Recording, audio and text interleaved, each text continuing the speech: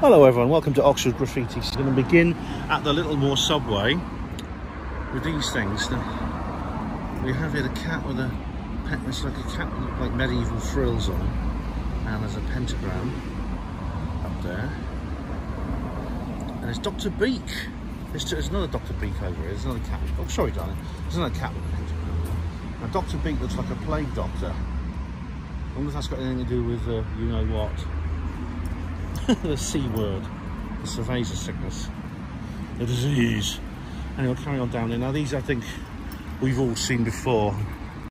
And actually, I think these were they there before? I've got to apologise actually if I repeat any, but there's like suitcases. Yeah, it's hard to see what they are from a distance. I thought they were some kind of helmet. It's actually a suitcase with a cat in it. And it's like a stencil. It's actually, and there's another stencil there. It's a stencil that's like repeated various times with different colours. Very good.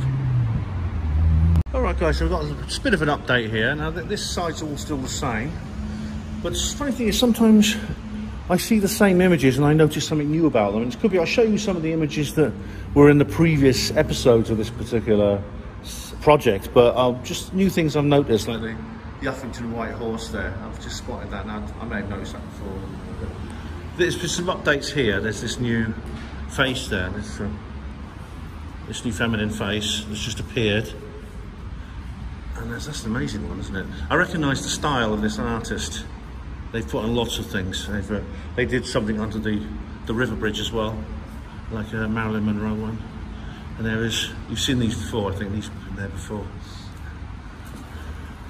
And I just noticed, I didn't notice this before, but this image, which was there before,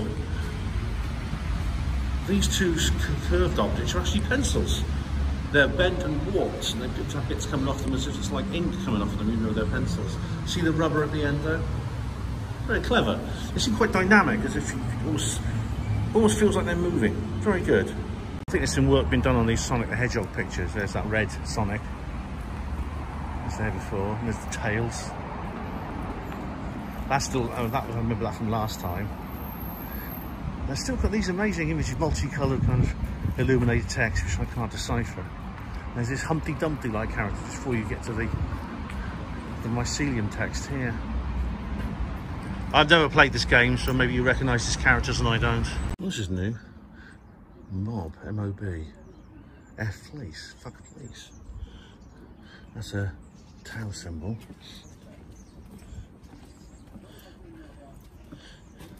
Oh my god, look, it's the Illuminati. Funny enough, there used to be, there's a little more half face somewhere along here. There it is. And that little more half face is still there. Rather unusual motorbike here. Don't see many of these. It's an old one. Nice one. I think it says the badge. If anyone can identify that for me. I'm trying to start it right now. This is interesting. This electricity switch box has got an image on it to make it look an old-fashioned audio cassette. It's a boom box coming soon, and this one has M written on it. That's very effective, that's very nice. Okay, here's another view of that with the posters gone. Very nice. Does that say Ben? Someone left me a message. Is that for me? Look at this loft. It's obviously there's the Oxford skyline. Loft Oxford. I don't know what that means. It's anyway, we're on James Street here, just off the Cowley Road, and I just discovered this. It's very nice, though I don't know what it means. Loft. Now this is very nice. This is on the side of a house on Stockmore Street, and as you can see here, it's like there are some musicians, and there's the Ultimate Picture Palace. Again, it's sort of like a montage of scenes from the sort of Cowley Road area. Now, it looks quite old. In fact, it's flaking a little bit, you can see. What's funny is I've never noticed that before. The guy with the saxophone on it looks like he's on a skateboard. By the look of things, yeah. Very nice. All right, guys, there's no graffiti here as such, but there's really thick fog this morning here at Oriel Field, Oxford. Just look at that, man. Visibility is like, I don't know, 40, 50 feet. It's a real pea super. It's lovely, it's really amazing. It gives this place a real atmosphere. Unfortunately, the sun will soon evaporate it, but while it's here, I'm going to enjoy it. Look at this one. Look at that. I can't see a thing. Normally, you can see right over to the fence and tree line in the distance.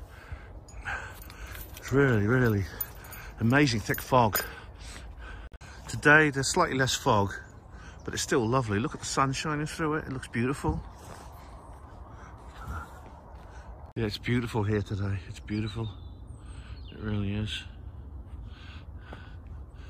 Look at this. It's lovely. It is a beautiful, beautiful thing, this fog. It's thinner than before, but in a way, it's lovelier. Okay, guys, I'm back at the Littlemore subway, and there's a new image here next to the picture you're familiar with, that face there.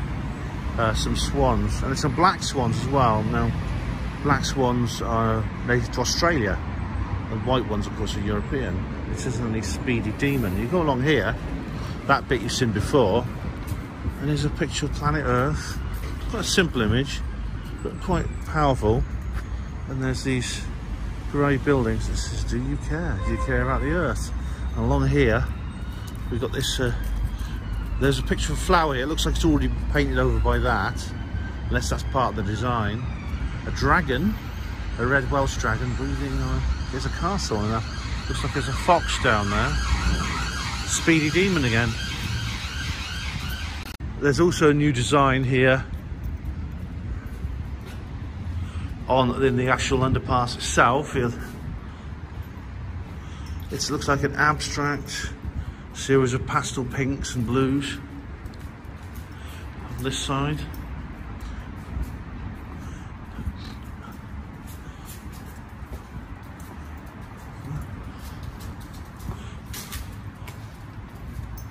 It looks like crayon. Looks like a crayon. There's like a chevron things there. And on this, I'll show you this side. We'll look at what out here. Let's look at what else here first. So what's out here? Is this the same? No, this is still the same. It's Noah's Ark. Yeah, that's still the same. Is that the same as it was before? You know, I forget. I honestly forget what they are. I can't be bothered to go and edit the whole thing. But look, this, I'll show you the other side now, the underpass. More of the same as this.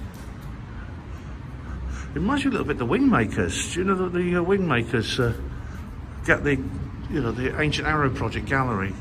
Are you familiar with the Wingmakers? That's sort of early internet age, that is, but I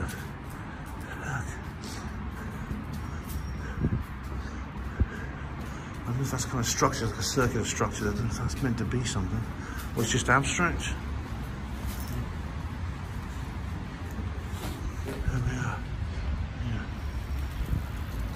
Here we have some new things here. Drebka, the tanks, bulldozer, car, and here, Merry Christmas. Yeah, nice. What's here? The Speedy Demon again over here. Some pictures of birds afraid to help our wildlife. Oh, look, there's some African savanna animals. Lion, zebra, rhino, and there's a deer, there's an owl, and a bear. Was this here before? It's been painted over anyway. And of course those dogs I'm familiar with. That's nice, there's this sort of like tessellation or overlap of images and shapes. That's new, I think. These were there before, these Sonic the Hedgehog characters. We've got like boombox, just boombox, as I see. This is further down Cowley Road, and there's another design. I don't know exactly what that is. Is it eyes? Looks like the intakes of an aeroplane. It looks like the intakes of an aeroplane's jet engine. Nice. It's clearly a work in progress. I'll have to come back to it later. The cassette has gone. It's the same place where that cassette was. Look at this. There's a huge mural right outside this house here. Lisa made it, 2023. It's brand new. Well done, Lisa, whoever you are. This is really nice, look. It's sort of childlike and sort of dadaistic, but very, very charming. Flower Lane, I like it. Look at this mural. I spotted it from a distance, and as you approach it, it really looms out at you. It really does. It's just up by this community centre here, in Rose Hill Community Centre. Look at that. Look at this. It's a whale. My favourite animal. That's incredible. Saturday the 18th of November. It says there. Whale Parade. Join the Whale Parade. Creative Lights Festival. There's a signature at the bottom. Wow. That's one of the most amazing pieces of folk art I've ever seen. Wow. Brilliant. Absolutely brilliant. I love it. I love it. Well done, whoever made that. Right, I don't know what this is.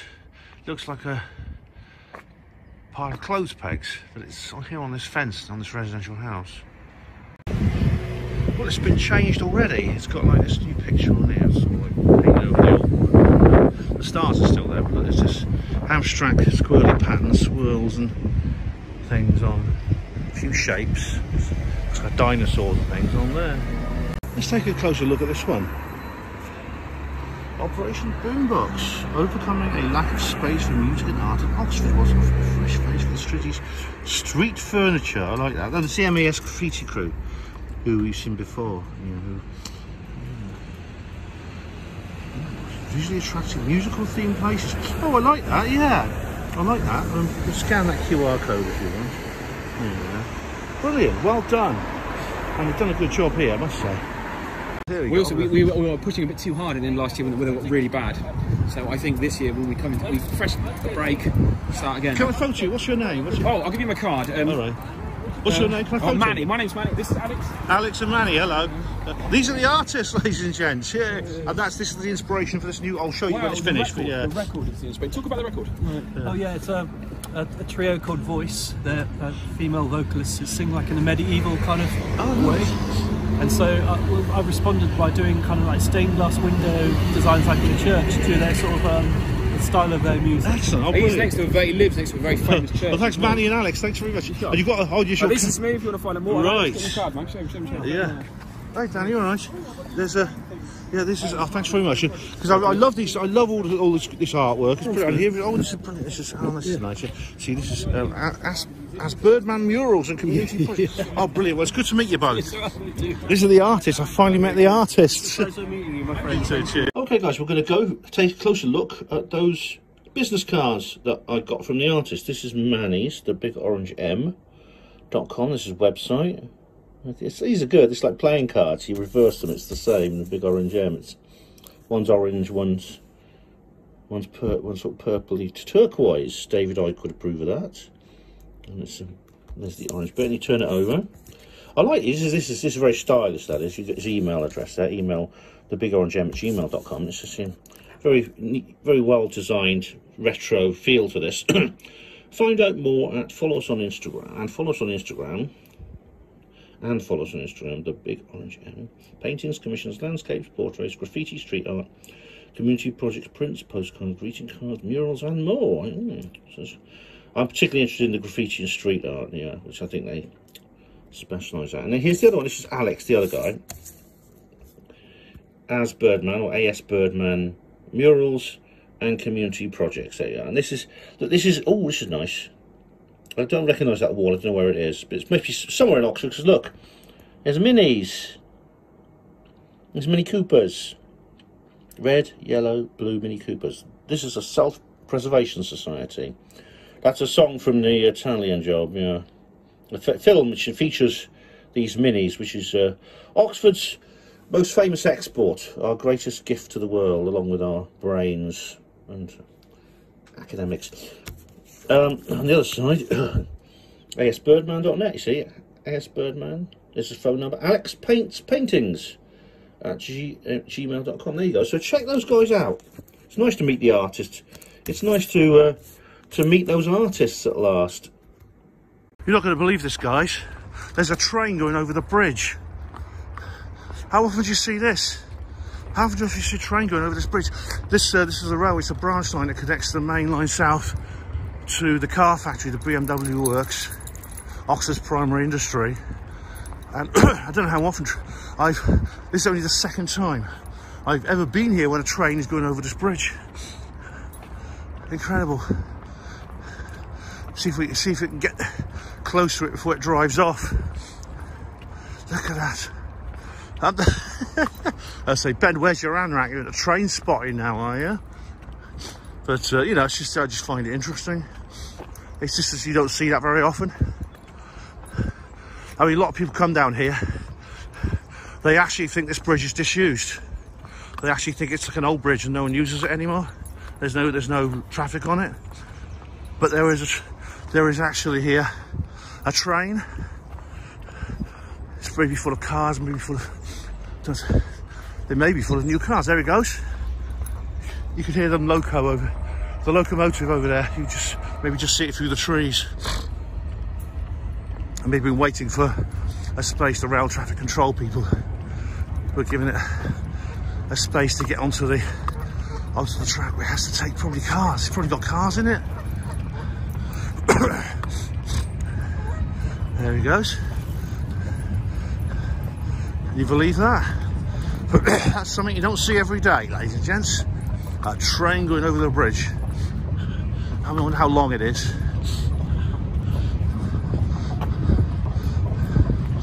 Look. How long is it? Let's go over. I don't often go. There she goes.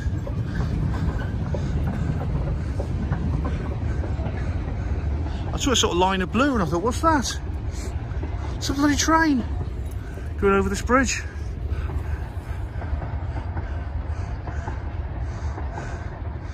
They've been going through Oxford Station.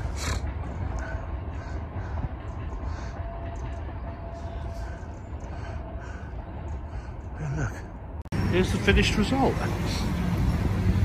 Very colourful, patchy and lines and wedges, and you see there's some images there. There's someone, like a person with a glass. There's someone down there. It's like a shape there, it's fleur de lis. I don't know, I can't quite see what that is. There's a cross there, there's a cross motif there as well. A crucifix. Oh, I see, it's an orb, it's like a royal orb. Oh, I think it's Jesus. It's Jesus, it's got a halo, look. I think it's Jesus. Or priest or something. There's more fleur de lis here. It's a fleur de lis. Yeah, very nice. Okay, there's some new patterns on this now. Still the same. Now that dog is still there. There's a few tags over it. But look here, you can see like on this side there's been a completely new design. It's been put over the unicorn, and also some illuminated text as well. Well, that's actually the amazing original text that was there. So that has been altered slightly. It's hard to see exactly. The colours underneath I think might have been original. That dog's still there.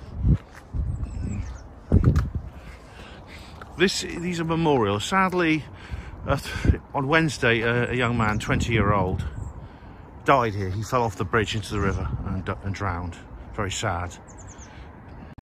So that was another nice big collection of graffiti spanning the end of late 2023 and early 2024.